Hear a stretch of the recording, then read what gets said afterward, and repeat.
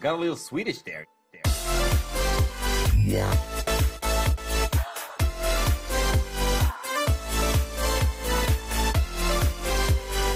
G'day Minecrafters, and how you going? Stevo here with another episode of Minecraft Science. In the previous scientific episode, we looked at the gravity and its effects on TNT, items, and players. This one I really quickly wanted to touch on something from the previous one, and then I'll move on to a few other things. So firstly, I was told to test this, but if you place a block on top of and blocks around a TNT block when it's lit, it behaves differently when it falls. And so I wanted to test that, and came up with a really interesting result. So here was our first explosion. It exploded at 17 blocks from the ground. The second time it exploded was here, which was at 11 blocks from the ground. So in total it fell 73 blocks when not covered, and 79 blocks when covered around and such. So the acceleration of TNT when it explodes at the point of impact, it will be here in a moment, just give it a second. As you can see, right on the money. At the point of impact, TNT is moving at 19.75 blocks per second to the -1. Now, someone was insulting my terminology last time, so this time I'm going to be pedantic and use the physics term. So I do apologise to those who didn't mind. I was just kind of doing it for those who didn't have a physics background. But anyway, so TNT moves at 19.75 blocks per second to the -1, and with an acceleration not much different to the previous at 4.937 meters per second squared. So the next thing I tested was blocks dropping through water. So I made a nice little dispenser setup. It's pretty awesome. And this first one has no water. The first one, second, third, fourth, and fifth have it at different points. And I wanted to see if that would affect the acceleration, things like that. And so I noticed that they were exactly the same. Note there was an extra one here. That's only because of the compactor redstoning. And so when the torch turned off again, it sent out a final pulse, which sent out one more. Anyway, that's not important. And then, so because that was the same, I thought, well, maybe I'll test. Hold on. Apologies, that was my phone. On this one, I made it too thick to see if there was a difference again. And I noticed that there was absolutely no difference in the way that it functioned. Once again, the third block at the end there. It's annoying. So that was a flop in theory. I actually expected water to slow down the movement of the blocks, but of the items, but it didn't do it. So, oh well. Anyway, so moving on. Next, let's look at boats. I will test this this water dropping mechanism thing with different types of mobs. So I can essentially just use the same system, just replace the stone with mobs. But we'll see what happens. Actually, mobs won't go through. I'll do some testing anyway. Moving on. This was my first test for boats. But it didn't prove very efficient, so I started dropping boats off of this thing at different heights. I dropped boats off of 70, 50, 30, and 10, and I discovered that boats drop at they move at an average speed of 8.33 meters per second. Hang on, let me just make sure I've got that correct. No, my apologies. They move at an average velocity of 15.038 meters per second to the -1, and with an acceleration of, I've got my sheet backwards, 11.3 blocks per second squared. So that's boats. I can't be stuffed putting boats up there and such, because you have to actually place the boat on a block, then destroy the block, and it's just messy. So I won't do that. And I haven't got carts up there. Awesome. Hold on 2 seconds while I replace the carts. Alright, cool. So that's ready for that in a moment. Now the next thing I tested was water and lava. dropping from above. And I noticed while dropping these, something quite surprising. Everything else that I tested has some form of continual acceleration.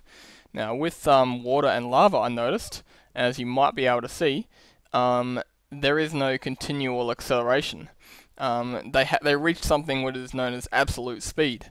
So when they reach this this velocity of 4.2 blocks per second for water, once it reaches 4.2 blocks per second, it will stop accelerating, and it will be in what we would call absolute speed.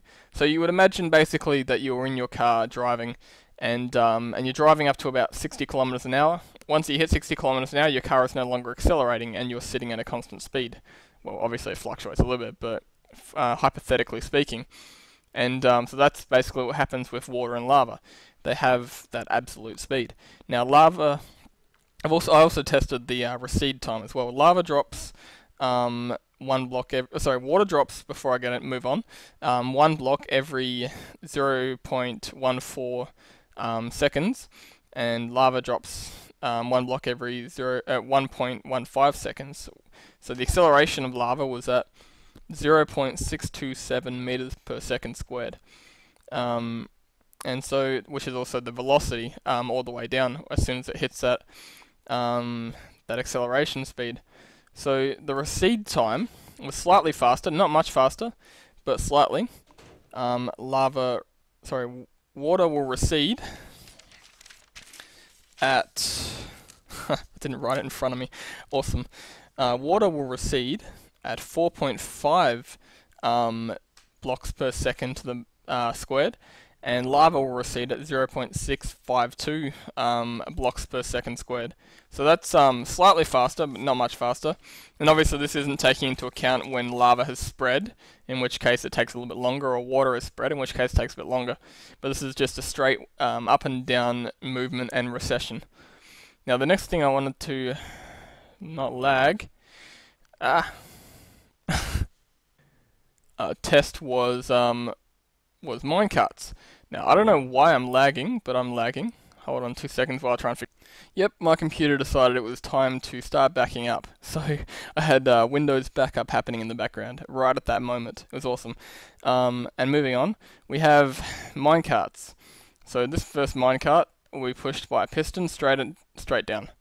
The second one will be pushed off of a mine track, which will be powered straight down. And the third one will have a bit of a velocity behind it before it hits the ground, but velocity and acceleration.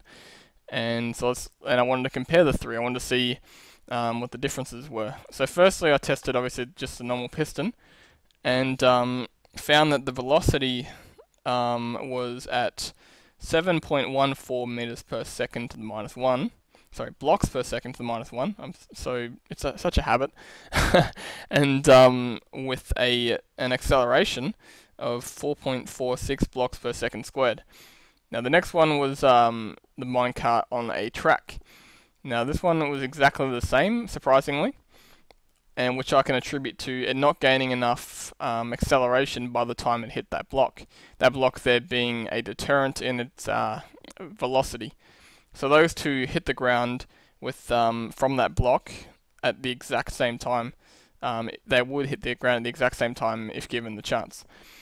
And this last one was a little bit different, obviously because it's gained a little bit of a velocity coming down, and that was measured at 9 blocks per second to the minus 1, and with a acceleration of 8.1 blocks per second squared. Now the acceleration and the velocity obviously gained a little bit from its time on this track. The track itself, from there to there, the cart was moving at 7.54 blocks per second to the minus 1, with an acceleration of 7.11 blocks per second squared. So let me turn off the rain.